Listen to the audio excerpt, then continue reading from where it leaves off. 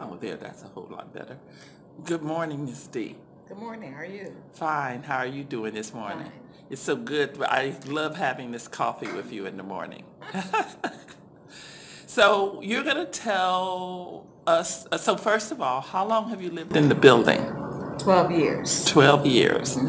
Why did you move in?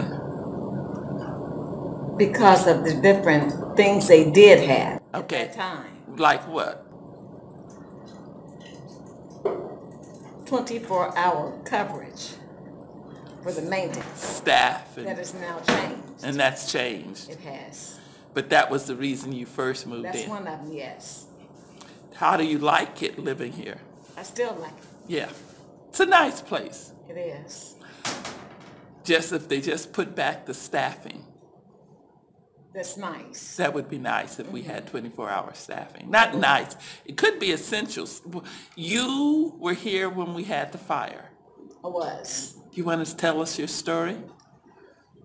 I was in my apartment Saturday morning, 11:15. Look at the clock. Someone calls me screaming to the top of her voice, "Do you know the building's on fire?" I said, "What?" I open my door up, leave my purse, leave my credit cards, leave my checks, everything, leave my cash. Open the door up. It's completely black in the hallways. So immediately, my skills kicked in. Look for an exit sign. I looked for the exit. There was none to the left. It was to the right. Went to the right. And I said, I can't take my walker down, so I'll just leave this. Do you use your walker all the time? Most times, yes. Okay. I didn't use it at one time, but now, yes. Okay. So I said, let me sit on the steps and just scoot down the steps, which I did. How far, now, which floor are you on? 3. Okay. How far had you scooted? 3 steps. Okay. So you were just getting started. I was. And then a Dayton police officer came. He said, you need to get out right now. We're going. We're clearing the building. I said, how are you going to do that? He said, I'm going to carry you. Really? He did. He carried me down the steps. He picked you up? He did. Do you know his name? Last name is Coleman. And he picked you up and carried you down the He step. did. Do you think about what would have happened if he hadn't done that? I could have died. I could have. Because scooting down those steps, if there had been a different fire.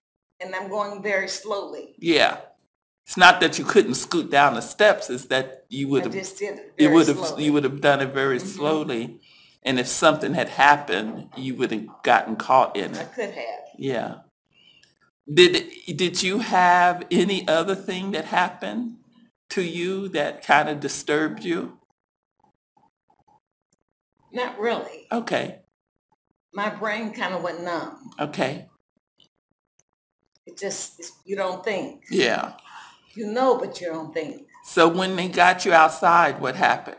They put me on he said, where do you want to go? I said, just put me on the grass.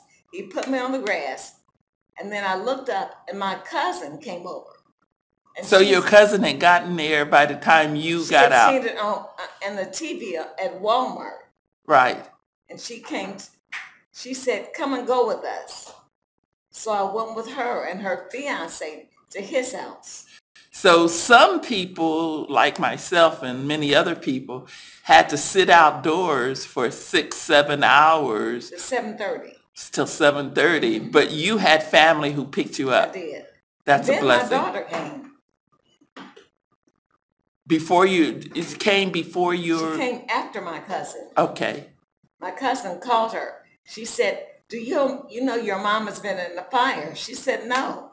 She said, I'm on my way. She was in 5 minutes. I spent the night with her. That's a blessing. That's wonderful. I spent the night with her. So I really thank you for taking a few minutes to film this. Is there anything else you'd like to say? I'm going to put this up on the internet, and it'll be seen by hundreds of people. Oh, Lord. Please, not hundreds.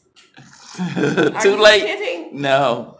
maybe my even goodness. thousands. Oh my God. But you already been on TV, and so more people have seen you than Twice. this. Yes, so hundreds of thousands of people have seen and heard your story. It's an inspiring story because it could have ended differently. It could have. In fact, I thought about it. I thought I could have been overcome by smoke. Exactly. It could have killed me. And without someone there to help you, I may not have made it. you may not have made it. May not. Thank you, Miss Dees. You're welcome.